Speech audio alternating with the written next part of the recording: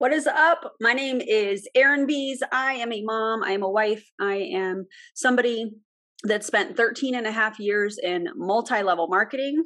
I was actually very successful. I think that that's important if you were brand new to my channel to understand that I was very successful. But my team struggled. My team members struggled. And so after 13 and a half years, I decided to leave. I focused on my healing journey, and here I am sharing all of the juicy details on all of the companies, which there was 6 of them, you guys. So if you're brand new, I would love for you to subscribe. I would love for you to turn on the bell notification so you don't miss anything. I would love for you to comment. I love the interaction. And if you are not new to my channel, welcome back. Glad to see you here. So make sure that you follow me on social media. I'm the most active probably on Instagram, so I will link that here in the video description. There it is. But here is my my handle on Instagram. Okay.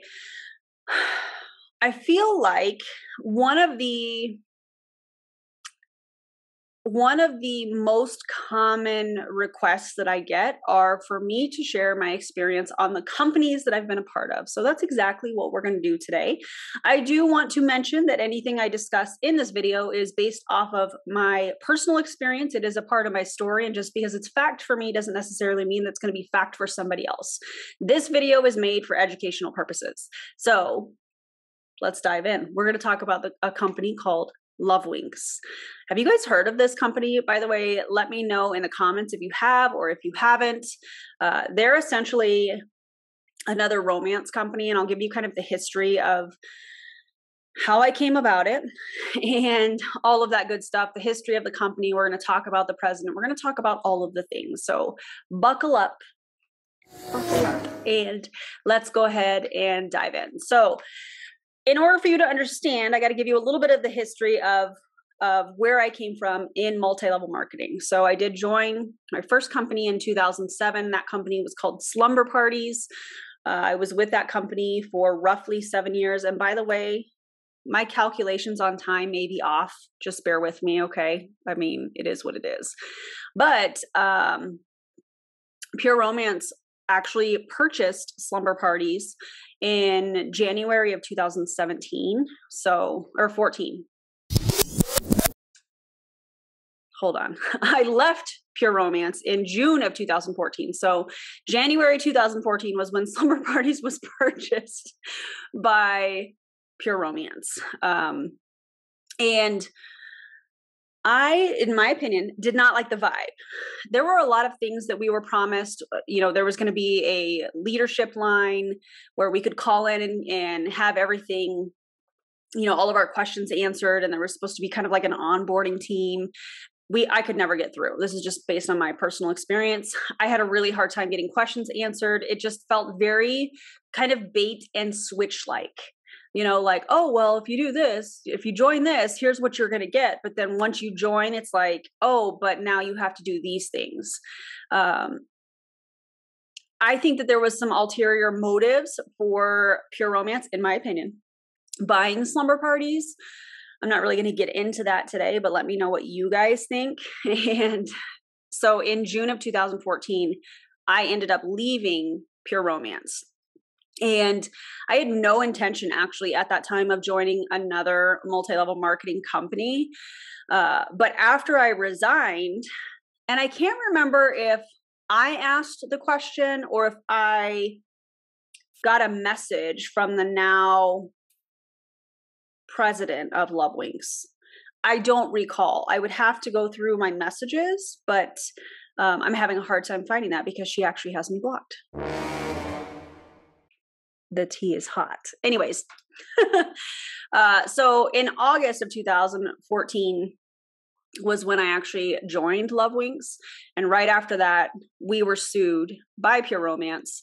I had to take a year off. We ended up losing the lawsuit, which was why we had to take the year off.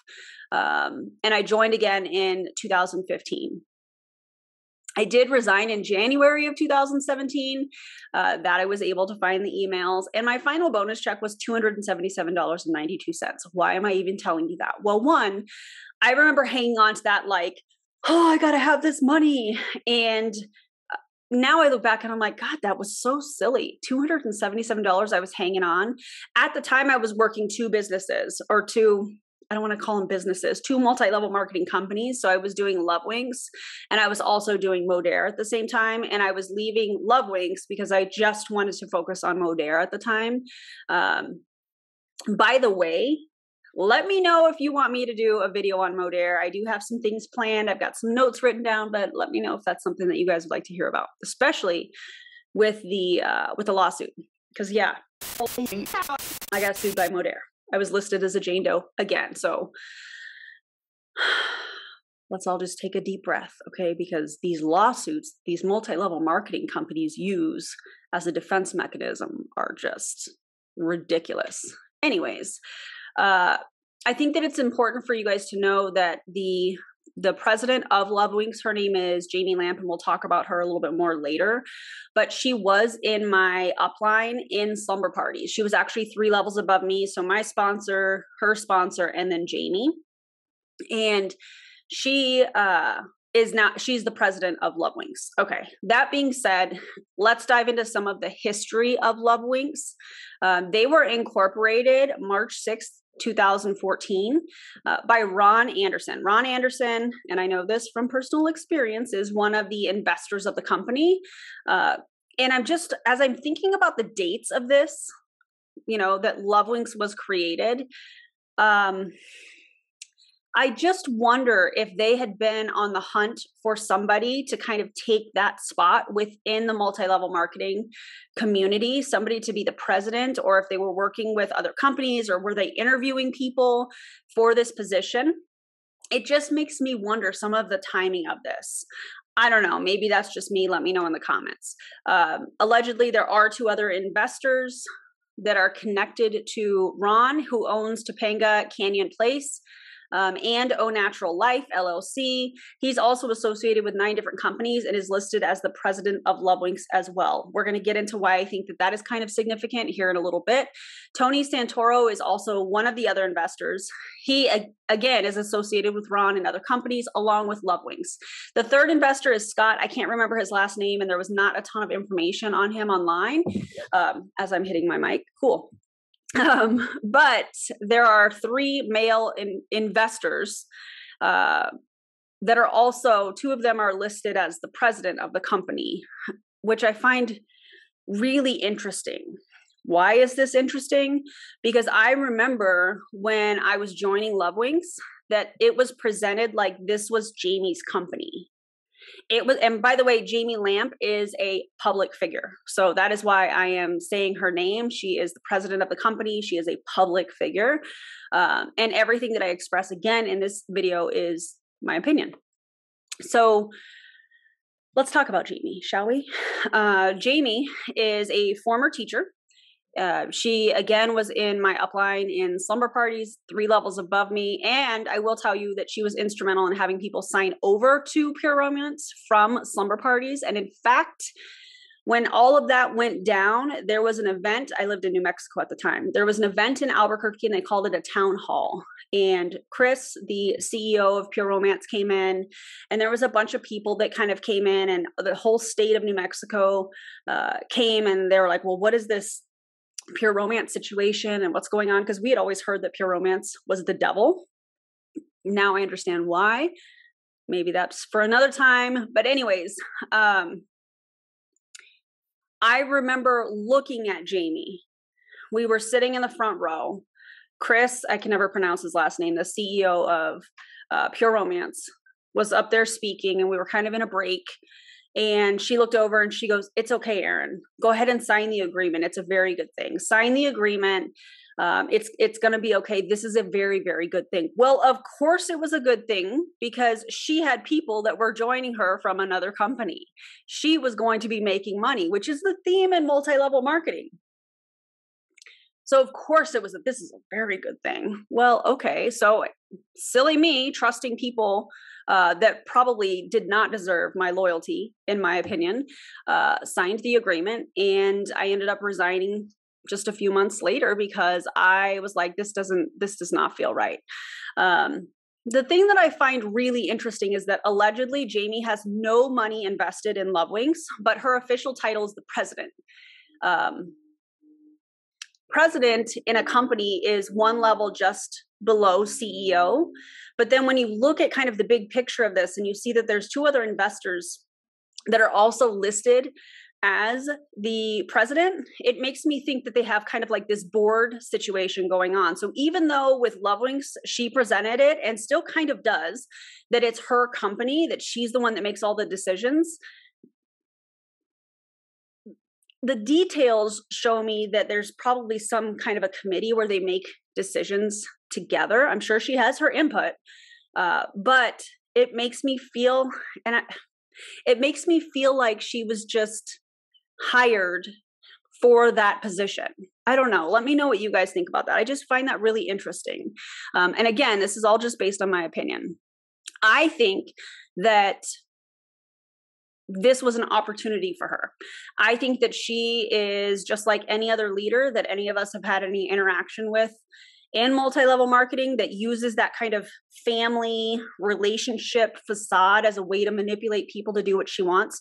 Because when I look back at that scenario, at the leaving of Pure Romance and joining Lovewinx, and then the lawsuit and certain things being shared and other things not being shared, and then the fact that Pure Romance won the lawsuit makes me think, well, I wonder if there was an opportunity for her to go right to the source for some of these products and use that and use those relationships and kind of manipulate the situation. And that's how she was hired. I don't know. That's just a thought. Let me know what you guys think.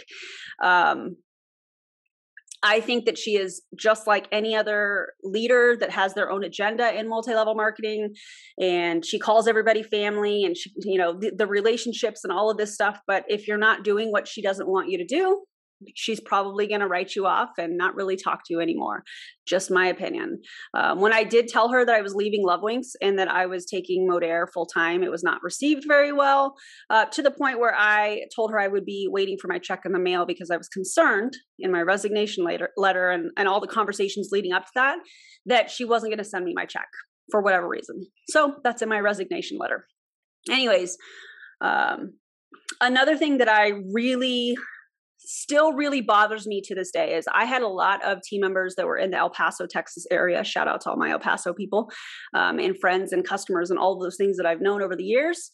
I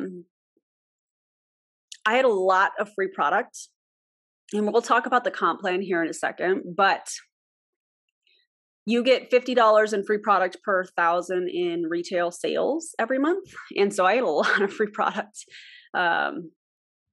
that I had accumulated. And when I was leaving, when I was resigning, I asked Jamie over the phone if she would give the El Paso team members that I was leaving, if they could use those free product credits, if she would just send it to them so that they could use it for giveaways or hostess credits or you know, hostess gifts, prizes, that kind of stuff. I wanted them to have it. And she gave me her word that she was going to do it. And that was not done. And I get the tax part of that, but if you give your word to somebody, you should probably do it. That's just my opinion. I definitely do think that she presents Lovewinx like it's her own company.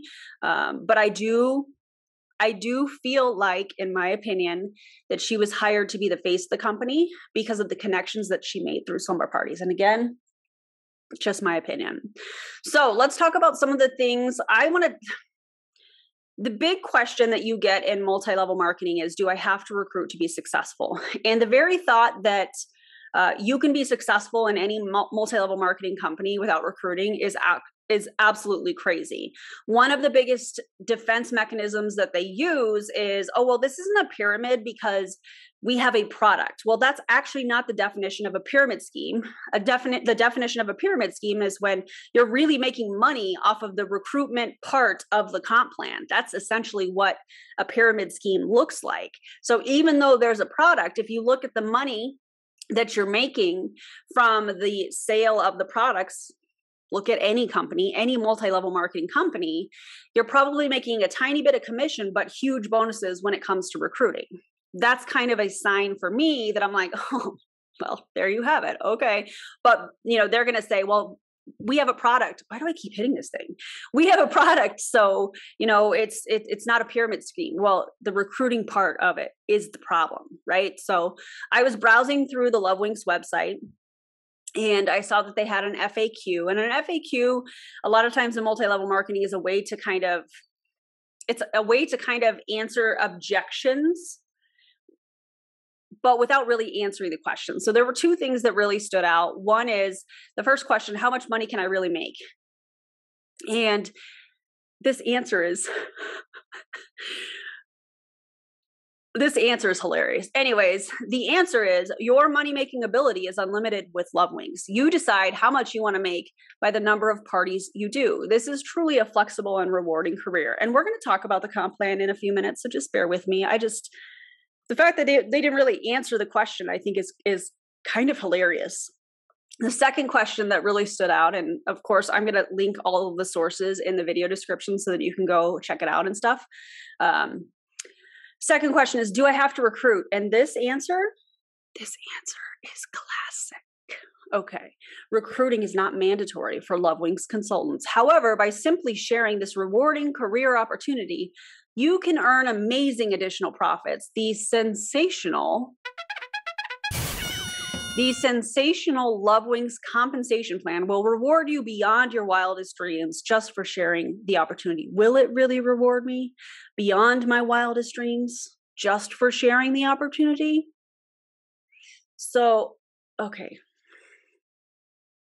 Just for sharing the opportunity, it's going to reward me beyond my wildest dreams. No, that's probably not accurate, because just because somebody joins doesn't mean that they're going to go to work.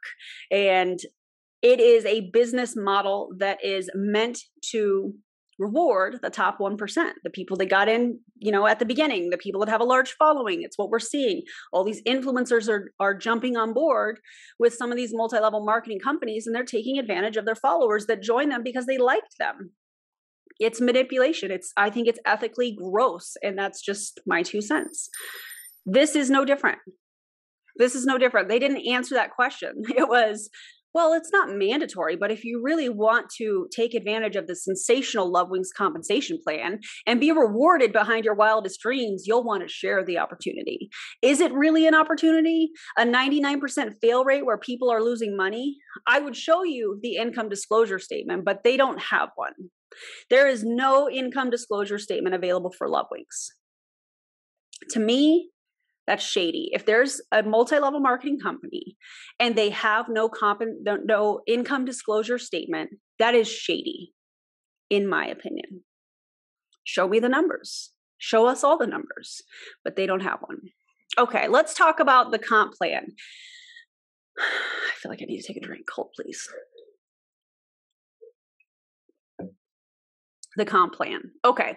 There are 3 different kits that you can purchase. Obviously, I'm not going to show the kits because there are romance products, and I'm not going to show that here on this channel. Okay. That being said, they range in value from $195 to $495 with a retail value of $400 to $2,000. These kits are what you purchase in order to have products to show at your parties.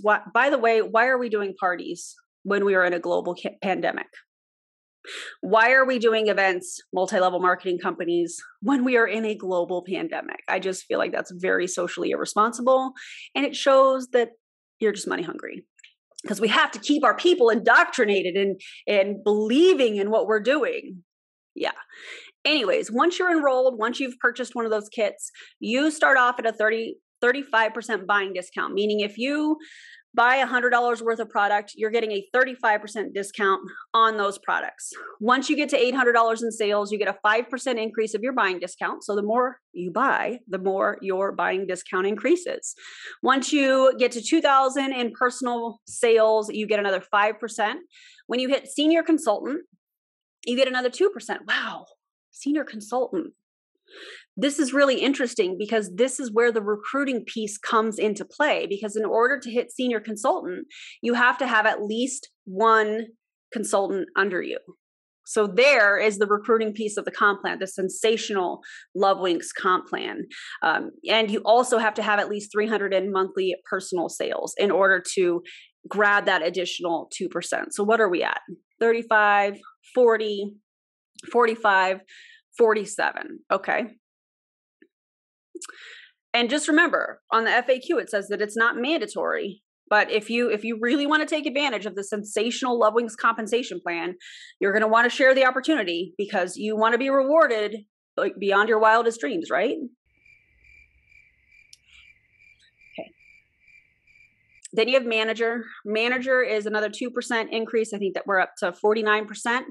On your buying discount, you have to have 3 or more consultants under you and 1,200 in personal sales and 2,500 in total team volume. So your sales, your team sales, everything combined in order to get that 2% increase. Then director is another 2%.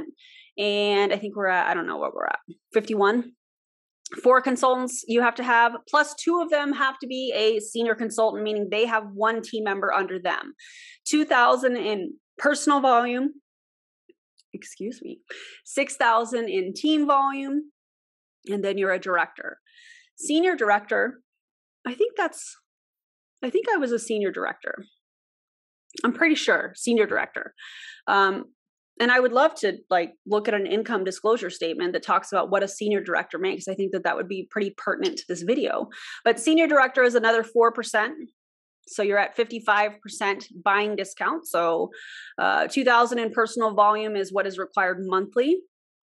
20,000 in team volume. So yourself and all of your team members, but you've got to have 7 consultants and 3 of them have to be managers. And managers have at least 3 people under them. So in order for you to take advantage of this sensational comp plan, you have to recruit. So let's change that, Lovewinx. Let's go back and say, do I have to recruit? Well, if you really want to make money, yes, you have to recruit. I would respect it more if some of these MLMs would just answer the question like that. All right, then we have national director, and there's no increase in the buying discount, but you do have to have that 2,000 in personal volume, 60,000 in team volume, and you've got to have 3 directors or higher. Director, again, is when you have at least 4 consultants under you. And and then the volume piece. Executive director is, there's no increase again in the buying discount, but it's that same 2,000 in personal volume, 200,000 in team volume, and you've got to have 3 senior directors. 3 senior directors that are below you. I am going to show you, I'm going to put the chart. I don't know what side it's going to be on, but I'm going to put the chart so that you can see some of these numbers that we were just talking about. I think that it's important. So if you need to pause this and check it out, that's totally cool. But this is the chart that you can see everything broken down. And you can see that you get paid more to recruit. So in order to take advantage of this sensational comp plan, you are going to have to recruit. And in my opinion, that is the definition of a pyramid scheme. You can't just sell the product and make money. I mean, you can, but you're going to be 35%. If you really want to be rewarded, beyond your wildest dreams, you're going to have to recruit. It shows it right here in the chart. So I don't know. Let me know what you guys think about that.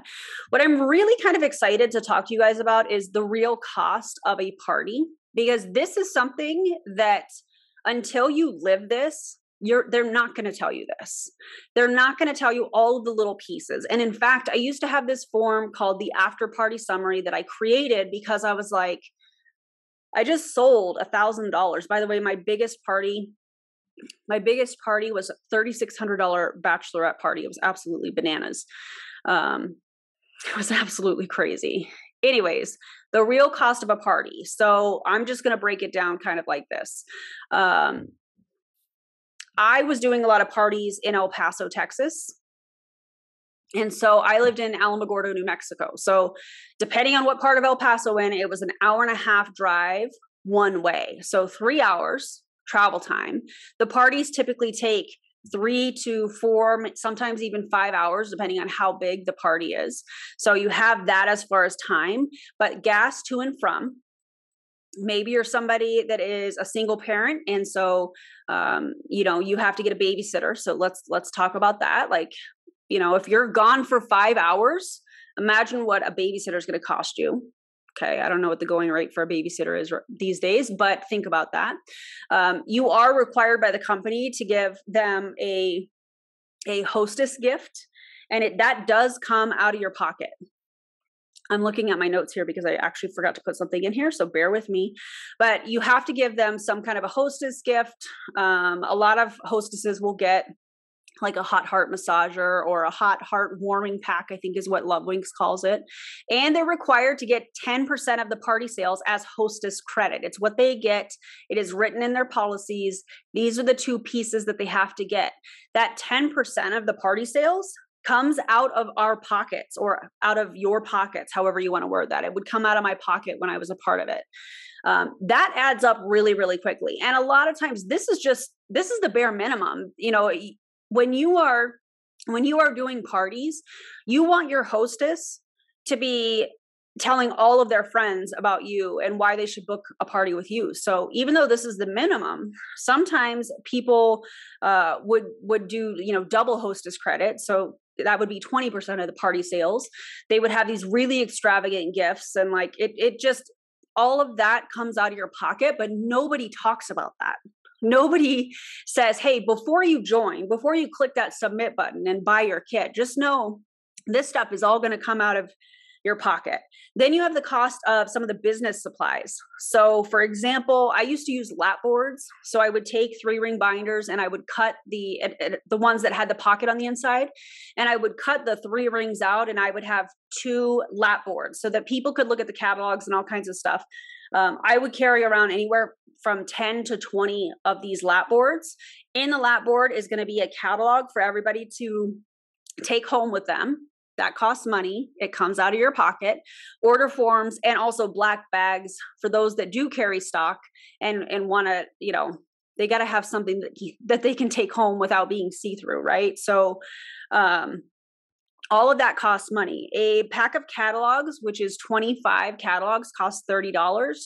The black bags come in a pack of 100 for $23, and then the order forms are like $8 for a pack of 25. So every so often, you're going to have to order those, and that comes out of your pocket from a party. And the frustrating part about that is that, I mean, you get raked through the coals essentially if you're not having $1,000 party.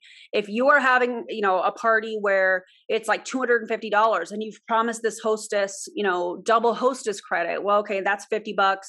Then, you have to replenish the catalogs and the order forms and the black bags and the hostess gift and like all of this stuff. You're probably not making a ton of money, especially if you had to drive to the party, especially if you had to get a sitter. This is a perfect example of the business costing you money to actually participate in it. Then you have the different games throughout the party. An icebreaker game, there's a prize for that, comes out of your pocket. A booking game, there's a prize for that, comes out of your pocket. And that could be like a double hostess credit or whatever that they won't get until their party, but it still comes out of your pocket. Then you have different recruiting games like, ask me anything about my business. And you give tickets or whatever for asking questions about the business so that you can identify the leads. The prizes for that come out of your pocket. Then on top of that, one of the things that I think costs the most, and if you've done, Pure Romance or Slumber Parties or Lovewinx or anything like that where you carry stock, there is absolutely no way you can carry anything and everything in stock that people are going to want. There's no way. So you're always going to have back orders. So I've broken down all of the things that cost you money by doing a party. Well, then you have back orders. So let's say that you send your party guest home with 2/3 of their order. Well, depending on the size of and the weight of the products that are on back order, you might have to send that priority, which is $8+ now. That also comes out of your pocket because when you are ordering to have it on hand, you're paying shipping and tax, you're receiving it, and you're charging them shipping, when they place the order. And I can't tell you how many times I had to explain, well, I paid for the shipping in order to have it here for you to go home with. So I don't make any money off of that part. But then when you have something that is back ordered and you have to mail it, that, $5 to $8+ per order comes out of your pocket. So can you see how all of this kind of adds up? They don't talk about this stuff. Then there's well, if you sold it, you need to replace it. So, you're making 35% or 35 to 55%, depending on what rank you are in the company. You're making a little bit of money, but let me just tell you, when you're first starting and you're only at a 35% buying discount and you have to replace the stock, and then you have all of these hidden costs that they don't talk about, you're hardly going to be making any money. There were so many parties when I was first starting where I made zero money and it actually cost me money to go and do them. This is the stuff that they don't talk about. So let me know in the comments below what you think about that. Then let's talk about the real-time requirement. I think that this is something that multi-level marketing companies, they're like, oh, you can work in the cracks of the day. And you guys, I'm saying this because I used to say it too. But when you are doing a company like this, where you have the back orders to process and you have to fill the lap boards and you're labeling products. I used to label all of my products because God forbid they run out of shaving cream. I want them to have my information so that they can just text me and reorder, or go right to my site and reorder. So I had to label all of the consumable type products that they're probably only going to order maybe every 3 to 4 months, if that. Like, let's just be honest, and then you're having to do hostess coaching, right? So it's just basically constantly staying in contact with your hostess so they don't cancel last minute, or so that they don't, let me invite everybody 24 hours prior. And you're trying to find out how many people are coming to the party. And she's like, oh, I only got like 2 or 3. And then you're like, I got 2 or 3. Great. Fantastic. Right. And there's some consultants that'll tell you, oh, well, I rock a 2 to 3 person party. Yeah, you probably do, but it's going to require a heck of a lot more time than any of us want to put into this. And this is something that they are not talking about. Then you've got to boil your hot heart massagers, or a warming massage pack is what Lovewinx calls them. You got to mail out your back orders. And then the time driving to parties, especially if there's market saturation in your area, you're going to want to tap into some of the different areas that maybe they haven't heard, which is going to require you to drive. Or maybe you live in a big city and you got to drive to the other part of the city. Like, it's crazy. So it's going to take you some time. And hostess coaching is something where you're either mailing something, you're sending an email, it's phone calls, it's text messages. All of this stuff is going to require tons of time. I used to mail these oversized postcards that gave them all kinds of hostess tips. I'm sure none of my hostesses ever really read it. They were like, oh, this is really cute, and put it on the counter, and that was it. So it was just a time suck is really what all of this is. But it's not anything that people talk about. It's not anything that they're talking about. And so we're going to talk about it here. Then we have company events. I've talked about company events with different companies. Some companies, charge for events. Some don't. Some you just have to get there, or it's the cost of a ticket is minimal. Other companies, it's $249 plus for a ticket, and it's clear that they're probably making money off of that. Everything in MLM is about money. It's about the numbers. It is what it is. Lovewinx did have their convention last month. I do wonder, in a global pandemic, if masks were required or COVID tests were required. I don't know. I didn't see any information. I did a little snooping. I did some Instagram hashtag snooping, saw some pictures of some people that I knew from previous companies at the airport where the majority of people were wearing a mask. One person was not. I find that really interesting because this one person is very influential in the company and happens to be Jamie Lamp's best friend, who I think, in my opinion, has been built the entire time. We'll talk about that maybe a little bit later. There is another event in October or November that is coming up. I wonder, are COVID tests going to be required? Will wearing a mask be required? I don't know. I don't think that these companies have any business putting together any kind of in-person events right now because of being in a global pandemic. I feel like it's socially irresponsible. Make the events virtual. But here's the thing. If they make it virtual, then they're not going to have the same kind of indoctrination that they're wanting. They want you to go to these events so that you get hyped up and, you get all these dopamine hits, and then they can offer you like, oh my God, we have this new products coming out. If you get them today, they're discounted, or you can get a discounted ticket for the next event, or they have swag, or they have all of these different things, or, events like meet the CEO or meet the president. They have all these things, and it all is hype around making sure that you still believe in the company. I can't roll my eyes hard enough, you guys. I can't do it. So I think it's very socially irresponsible. I think that they're putting a lot of people in jeopardy. I don't think in-person events should be happening. But again, they have to keep, indoctrinating their people. So I've heard some really actually terrible things from people that I'm going to, of course, keep anonymous for their safety, about leadership events, specifically with Jamie. Things like where you were asked to stand in front of your peers, your fellow leaders, and explain why you're a terrible leader. I think that there is no reason that you need to break people down in order to build them up. There are different ways to lead, and sis, that's not it. That's not it. I think that is vile. Just my opinion. So in closing, don't join an MLM.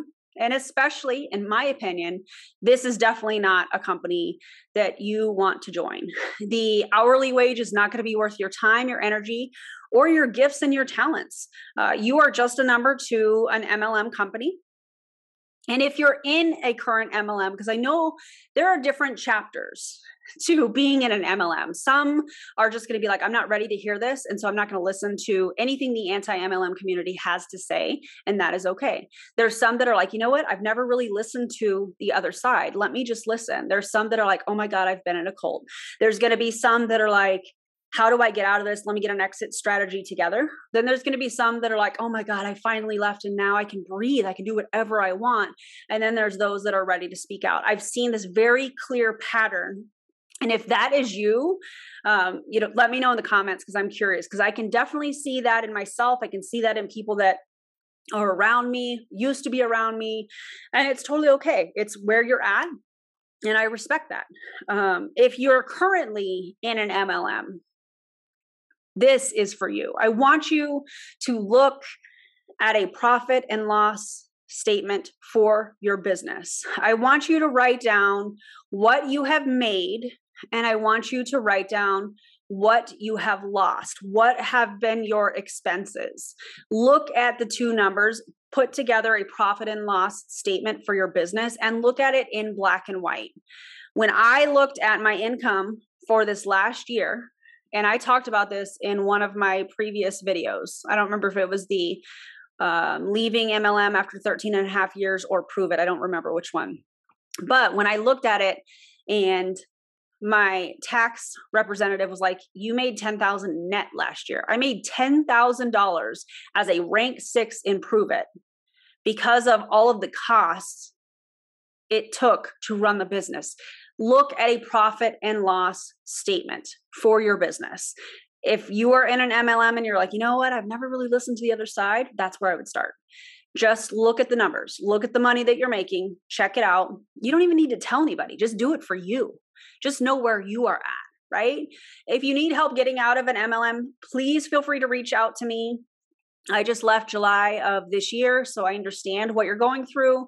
I understand what you're going to go through. I understand the smear campaigns. I understand the fear management. I understand all of that stuff. And let me just tell you that you are somebody that assigns the value to other people's words. And if you need help getting out, please don't hesitate to reach out. I would love to know what company you guys would like to have me cover next. This was a company that I spent some time in. This is a company that I can definitely look back and see the manipulation through the relationships. I can definitely look back and it's just grimy, in my opinion. Okay. So if you loved this video, feel free to give me a thumbs up. I love all the comments. Thank you guys for interacting. I would appreciate if all of you subscribed, share away if it is something that you feel called to do. And again, I love and respect you guys too much to watch you fall prey to any MLM. My name is Erin Bees. Thank you for being here, and I'll see you on the next video.